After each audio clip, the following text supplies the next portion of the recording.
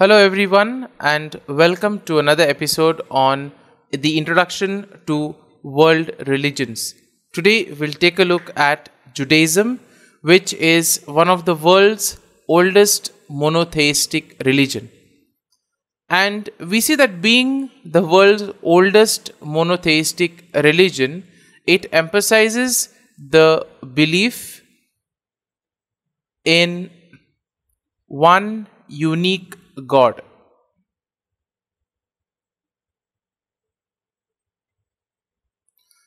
And we see that this is a God that is deeply concerned with humanity and its actions. And therefore, we see that this deep commitment to a singular God, as well as the ethical responsibility that is there to live according to the will of God, is something which is very special to Judaism. Here we see that this whole ethical responsibility to live according to the will of God, to follow the commands, it has in a way earned Judaism the designation of what we call as an ethical monotheism. Now, what does this mean? This means that this belief system emphasizes not only the existence of one God, that is monotheism, but also the moral obligations that people must uphold in their relationship with Him. So, the belief in one God, and at the same time, you need to respect and follow all the commandments, all the obligations that are there to remain in this relationship with God. So, let's take a look at certain key beliefs that we find in Judaism.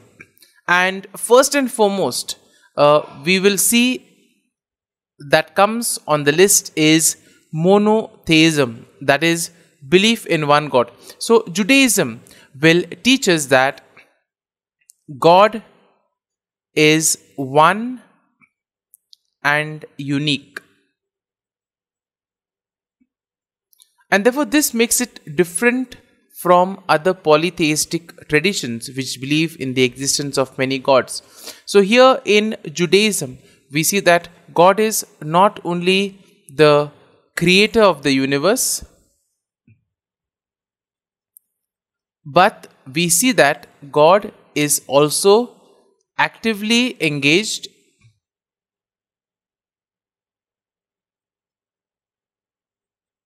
in the moral and ethical conduct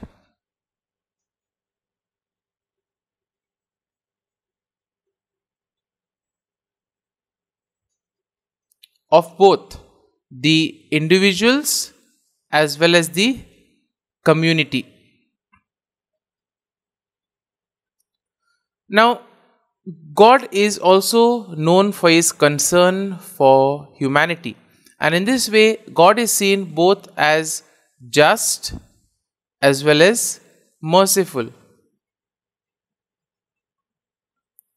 And in a way, people are accountable for their actions.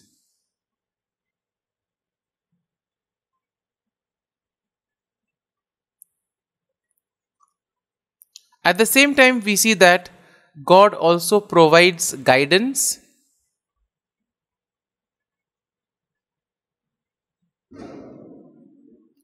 through His commandments, and these in a way are meant to help the people to lead a good life and come closer to Him.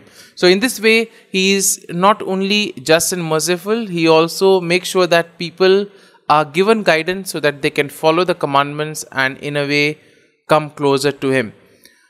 Next, Judaism also believes in the centrality of the Torah. So we see that for them, the Torah is very, very important. Now, what is the Torah? The Torah is the first 5 books of the Hebrew Bible.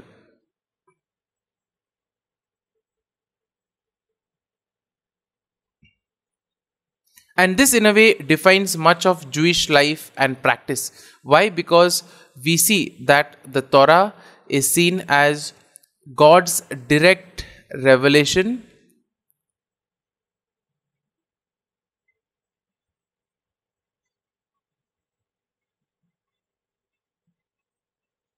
to humanity,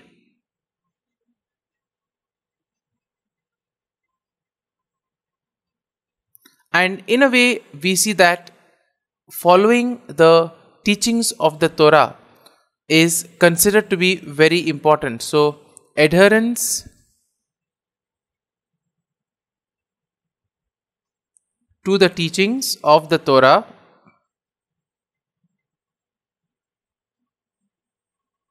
is considered as essential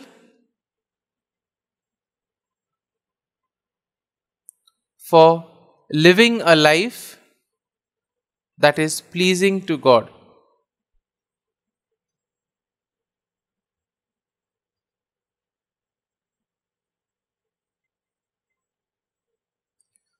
Now let's take a look at the historical overview of Judaism.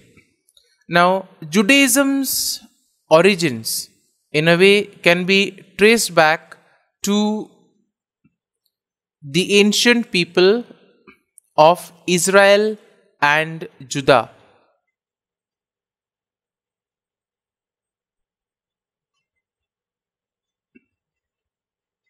And here we see that the early conceptions of the relationship between God and the Hebrew people takes place.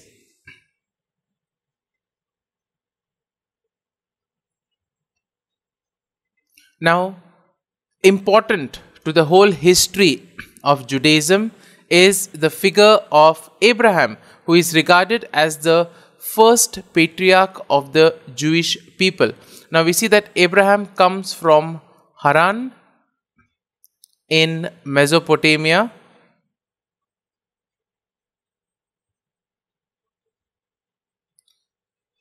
and we see that he entered into a covenant with God.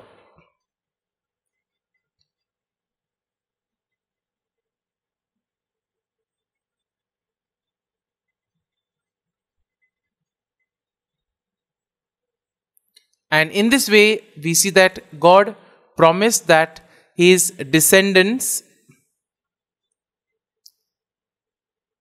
would become a great nation, and they would also inherit the land of Israel, but on the condition that they should worship God and follow his commandments.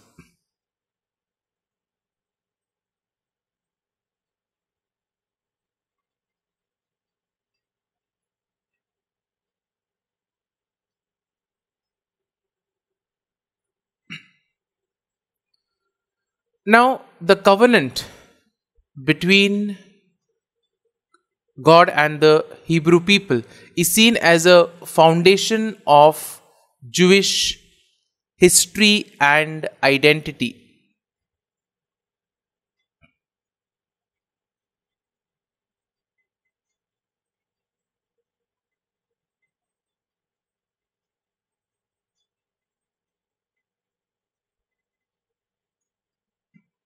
And in this way, we see that Abraham's son Isaac,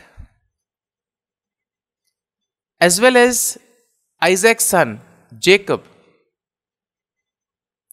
they continued the covenant.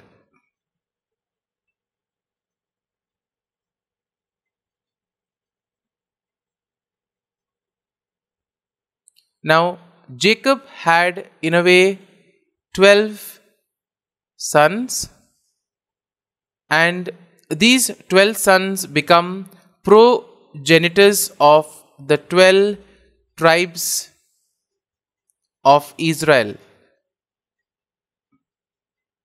and each of them play an important role in the formation of the nation of Israel. Now we see that throughout the history of Judaism, And in the Jewish narrative, there are various events that we find. So you have events such as the creation, then you also have the expulsion of Adam and Eve from the garden.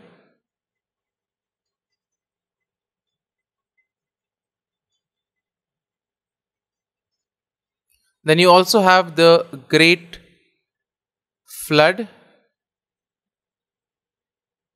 and you also have the Tower of Babel. Now we see that these are kind of key milestones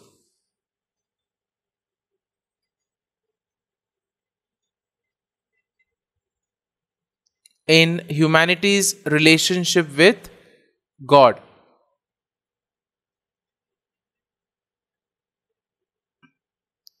Now, the Jewish understanding of these stories in a way emphasizes the human struggle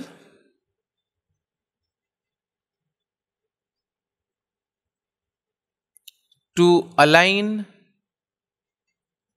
with the will of God,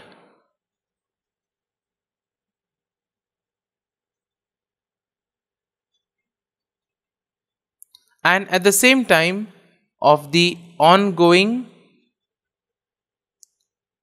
covenant between God and his people.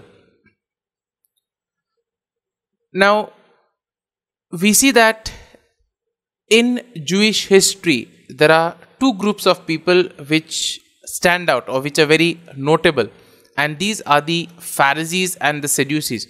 Now, both of them were significant during the Second Temple period, but we see that they had different views on Jewish law and Jewish tradition. Now, when we look at the Pharisees, we see that they believed in the oral Torah, which was an interpretative tradition that was passed down to them. They also believed the written Torah. Now, we see that they also emphasized religious piety and the importance of studying and also interpreting the Torah for everyday life. And in this way, we see that they also believed in concepts like the resurrection of the dead. Now, the Sadducees, on the other hand, they represented the priestly and the aristocratic classes. And in a way, they rejected the oral Torah. They focused only on the written law. And in this way, they in a way tend to have a more literal interpretation of the scriptures, and they deny beliefs in the resurrection and the afterlife. So let's break this down and take a look at the Pharisees and the Sadducees with regards to their beliefs, social status, and their practices. So when it comes to the Pharisees, we see that the Pharisees in a way accept both the written as well as the oral Torah. They also believed in the resurrection of the dead.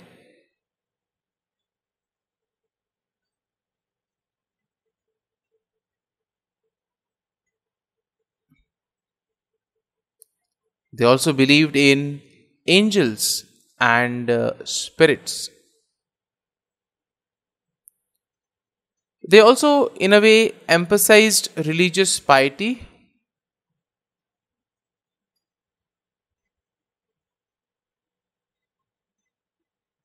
and the importance of studying as well as interpreting the Torah for everyday life. Now, when it comes to the social status, we see that they generally represented the common people, and they were in a way also more accessible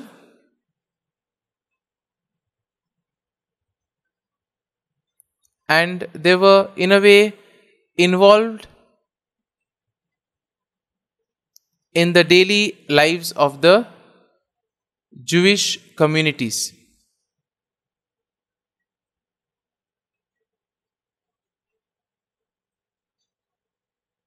Now, when we look at the practices, we see that they focused on synagogue worship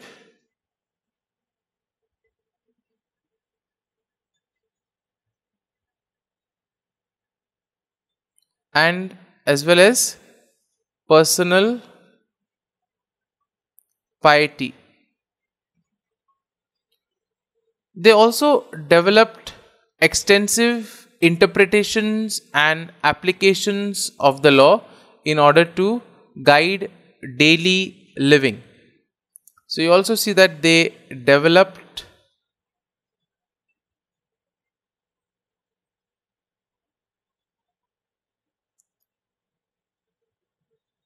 interpretations as well as applications of the laws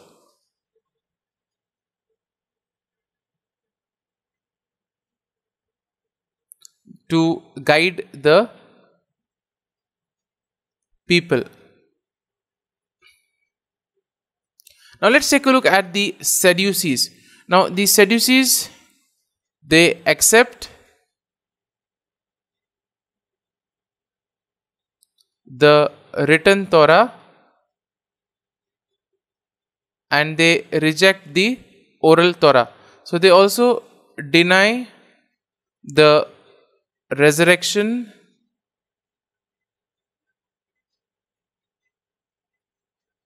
of the dead and angels and spirits. So we see that they had a more literal interpretation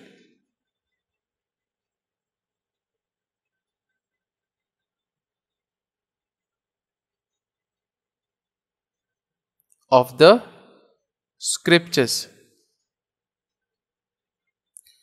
Now, when it comes to the social status, we see that they represented the priestly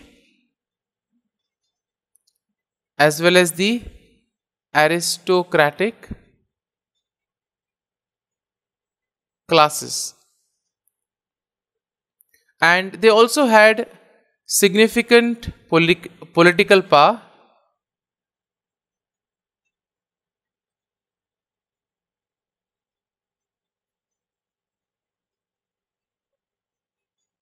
and also aligned with ruling authorities very often.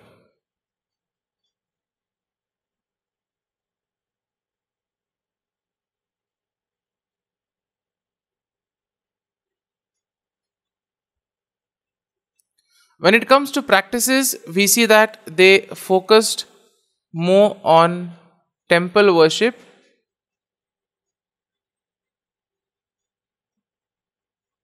as well as the sacrificial system.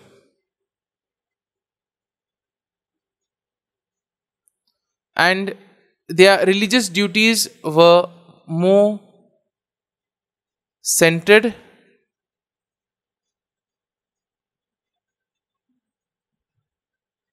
on the temple and its rituals.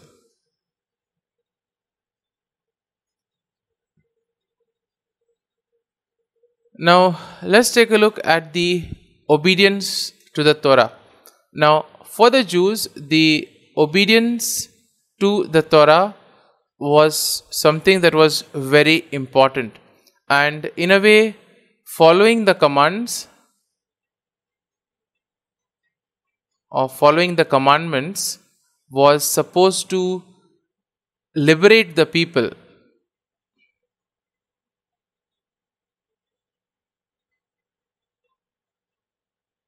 by providing them with a moral and ethical framework for life.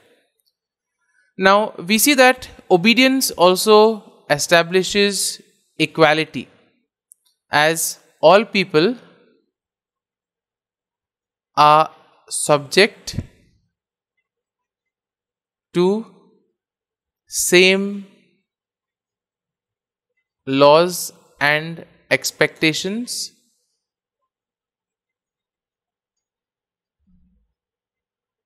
before God. Now, in a way, we see that the Torah contains laws that dictate not only religious practices, but they also contain laws with regards to social justice, personal conduct, as well as community obligations. So, it not only involves things that are there only for worship or for practice, but also, in a way, the all round development, all round ethical formation of the person. So, when we look at the social structure and the family life, okay, we see that the family was considered to be the smallest unit, and family was patriarchal in nature, and we see that the members were related by bonds of marriage or kinship.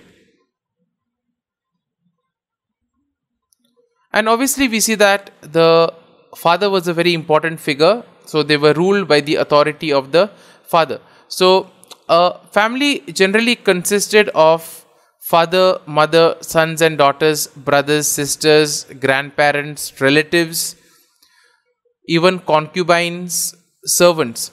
So, in a way, we see that the family was quite big. And apart from this, we see that solidarity was maintained around the father.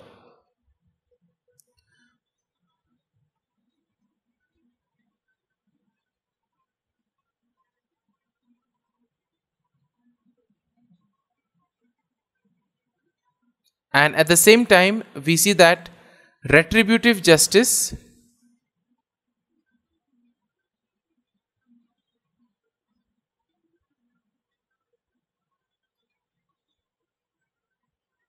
was applied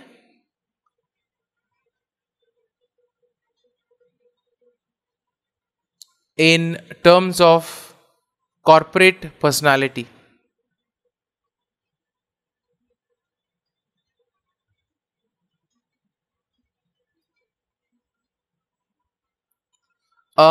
Another notable feature is that they encouraged big families, and this was mainly for religious as well as economic reasons.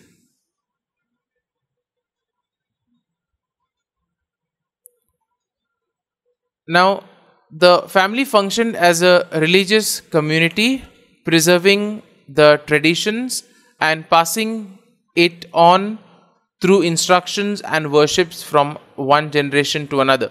Now, the father was the central figure. Now, we see that the mother also had special responsibilities.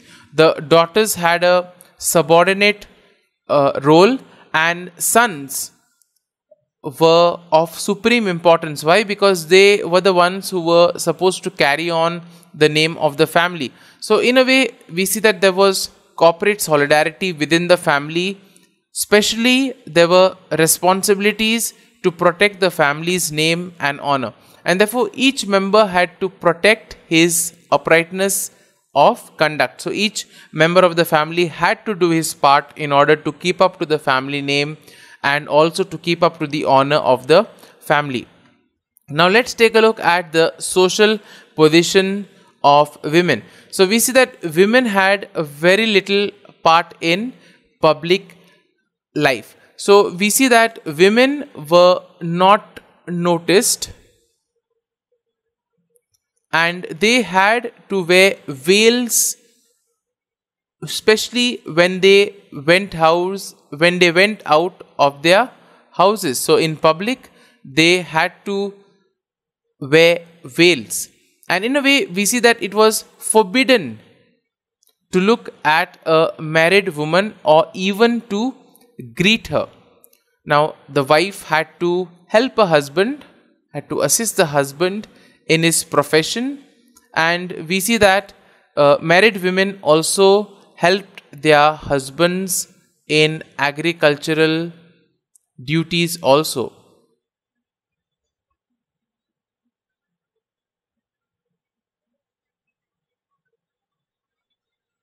Now we see that women also participated in the synagogue, and they also participated in special gatherings.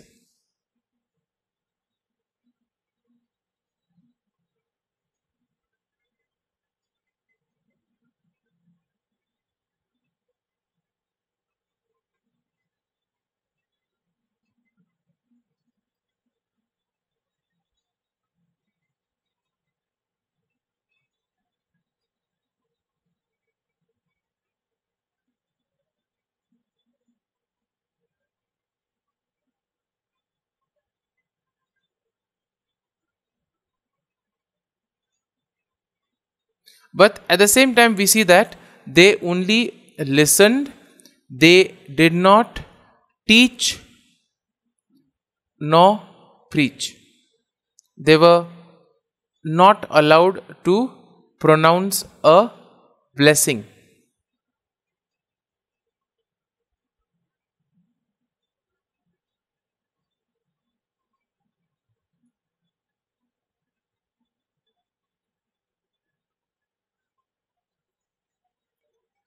Now, when it comes to racial purity, we see that at the time of Christ, Jewish society placed a strong emphasis on maintaining racial and cultural purity. And this was basically seen as a reflection of their covenantal relationship with God.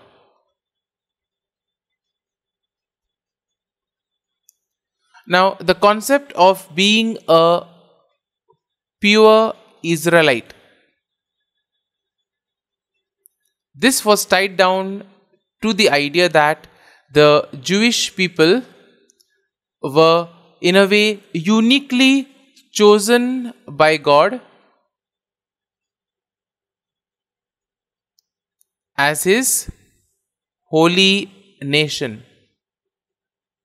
And therefore, this status came with the obligation that yes, they had to also now uphold the religious and the social laws, which included strict regulations on marriages. So, let's take a look at some of the points with regards to racial purity. So, we see that first and foremost is maintaining purity through the marriages. Here we see that Jews at the time believed that marriages with non-Israelites or those of questionable ancestry could compromise the purity of the Jewish people. Hence, in a way, we see that you could not marry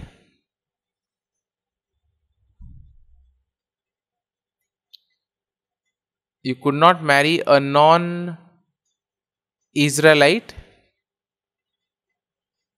as well as those of questionable ancestry.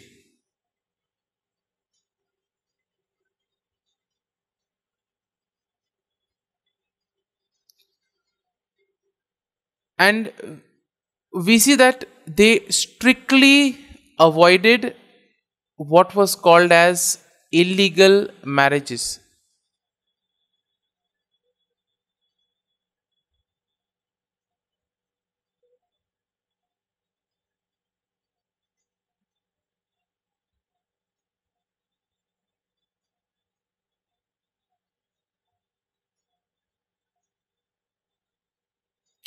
And therefore, in a way, we see that union with non-Jews or people who were not part of the covenantal community. So, therefore, these illegal marriages would include marriages with non-Jews and those outside of the covenantal relationship.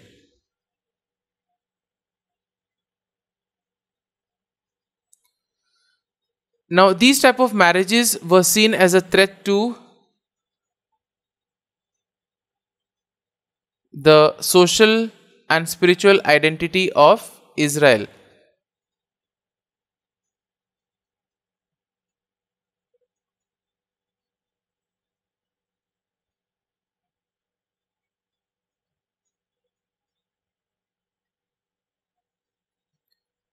As they were seen as a threat because they could introduce foreign beliefs, customs and practices which were inconsistent with the Torah.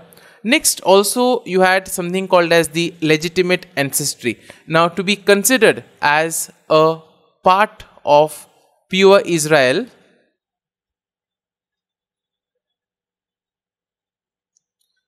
we see that one had to be able to trace their lineage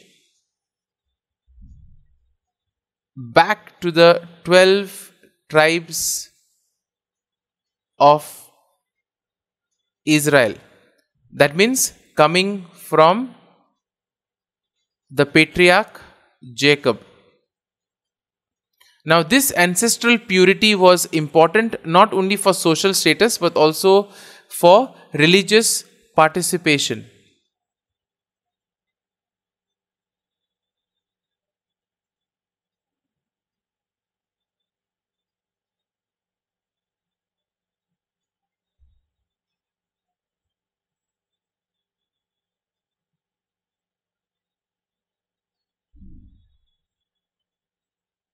Now, being able to prove one's Israel descent was a marker of being included in the covenant that God had made with Abraham and his descendants. So, therefore, if you are able to prove your lineage coming from the 12 tribes of Israel, then it was considered that yes, you are included in the covenant that God made with Abraham and his descendants.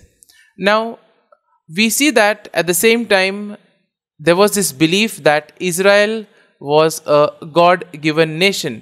In this way, we see that it was believed that the people of Israel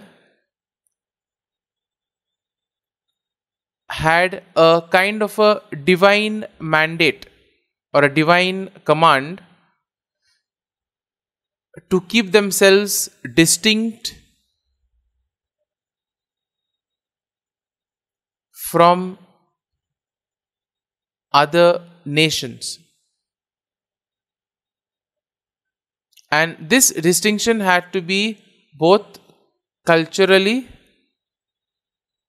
and religiously. And therefore, the idea of being set apart for God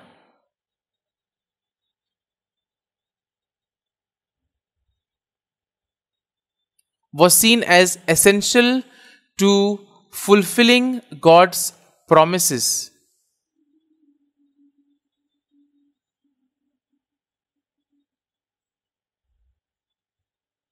The promises that he had made to the Jewish people, and this also included the messianic hope of the age to come.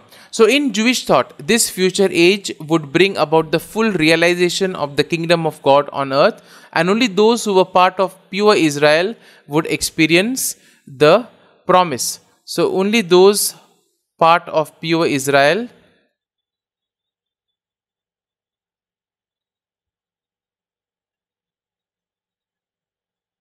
could in a way experience the promise. Now, next we'll take a look at this promise of the age to come. So this age to come in a way means a future time of divine fulfillment. And this is often associated in a way with the coming of the Messiah. And in this way we see that the Messiah would restore Israel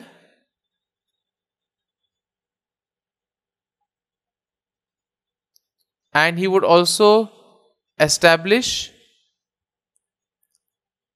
peace, justice and holiness. Now this promise was thought to be valid only for those who were pure Israelites. That means those who maintained their covenant with God, those who followed the Torah, and those who kept their lineage intact. And therefore, being part of this future blessing was in a way tied to maintaining one's racial and religious identity as an Israelite. So friends, this is all for today's episode. We took a look at a few concepts and just introduced ourselves to Judaism. Next time around, we'll take a look at the divisions of the Jewish society, and also we'll take a look at the religious life of the Jews. So thank you and see you next time.